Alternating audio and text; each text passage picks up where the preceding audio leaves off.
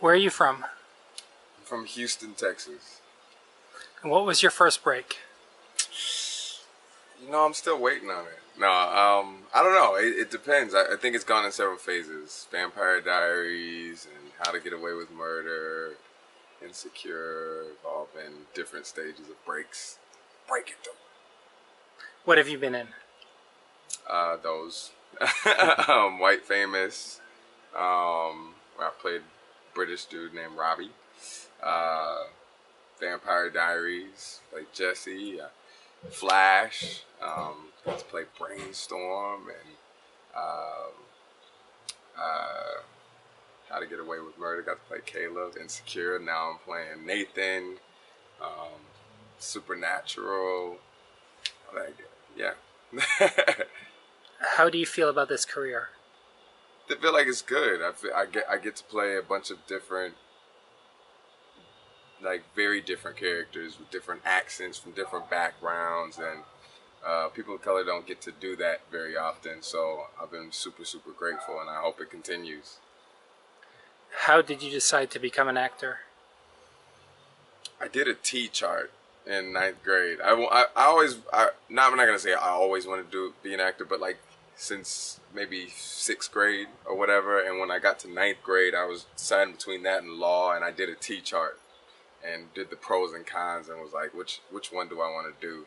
And I decided, that storytelling was my strength, and that's what I loved, and I loved even the annoying aspects of it, just because I knew the end result with storytelling, with creating, and that's my passion, and that's the best way I could serve the world.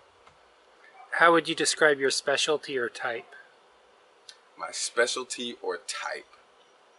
Specialty in what? Acting. In acting? I don't know. I want to be more of a character actor. That's what's exciting, is playing a bunch of different characters, and but I also love playing things that are really close to me, and where I have to play with my vulnerability and be portrayed in that light. Yeah, I don't know. As many diverse different characters as I can play. Who is your favorite actor you look up to? There's so many. I don't know. I have a lot of buddies that I love. Rosario Dawson and Matt McGorry and Mark Ruffalo, Shailene Woodley,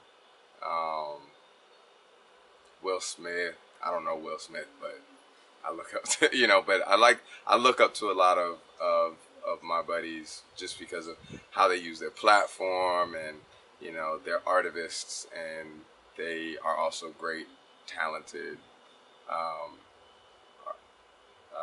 actors. What would your ideal job be? My ideal job would be a project, a character I created and am producing, and then I can act in that, and that would be a dream and a goal come true that I'm working really hard on, and can't wait until that happens. Do you consider yourself to be lucky? To be honest, I don't believe in luck. I believe I'm blessed. I believe I'm purposed, and I'm walking in that, and whatever happens with that happens, even if when in hard times, that's still a blessing, and I'm doing my best to be intentional and purposed in that, and whatever that is, whatever comes my way. So I'm very grateful for everything. What advantages do you have? Perspective, I think, that I know that my career is just a piece of my purpose. It doesn't define me. And I know that I'm here to uplift the voices of the most vulnerable communities and people of color, and and that is my purpose in life, and then my career follows in that and services that. so it doesn't depend on that. And like my whole life isn't my career, so I think perspective is probably my biggest advantage. Would you rather have a car or a diploma? I don't have a car, and I don't have a diploma. I don't know. Maybe a diploma. Maybe. Yeah. How do you feel about how interconnected the world is becoming?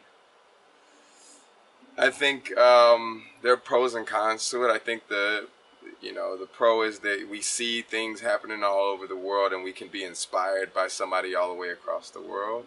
But also,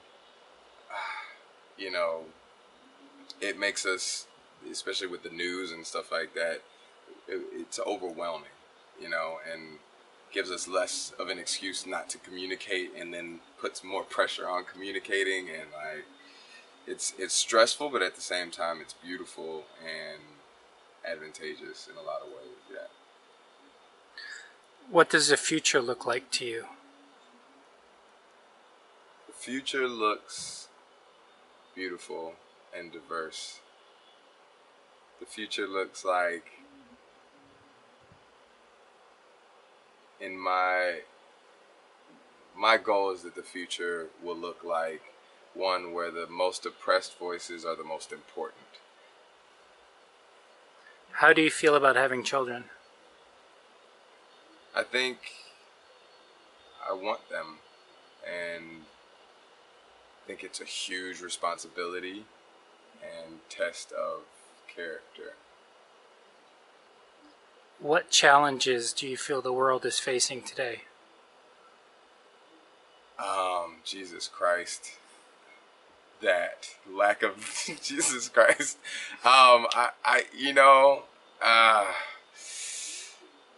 Lack of love and respect. Too much fear. Too much hate in this country. Too much, and in many countries, I guess. Too much white supremacy. Too much socioeconomic disparity, and not enough celebrating of differences. I feel like we're always like, I hear too many people say I'm colorblind, and I don't see gender, and I don't see color, and all that kind of stuff, and that's a problem. Like, if you don't see gender and you don't see color, then you don't see the beauty in the world and the diversity in the world, and we're not celebrating each other's differences enough, and that leads us to hate each other and think that because somebody's different, they might be coming in to take what I've got because they have an advantage or something like that, and then I have to find a way to hate them. And there's not enough celebrating each other and coalition building and love. What are you most grateful for? I am most grateful for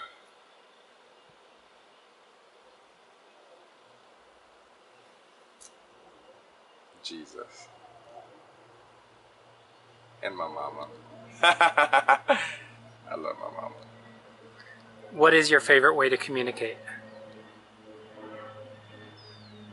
My favorite way to communicate is through storytelling, like in every aspect, in my activism, in life, in my career, storytelling. And I'm super long-winded with it because I love every detail. So people are like, all right, get to the point. I'm like, but you gotta know what kind of red it was.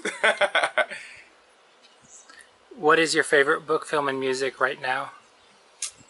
I think my favorite, I loved Shape of Water last year. I don't know, there's so many. I guess that's really hard. What's the book I just read?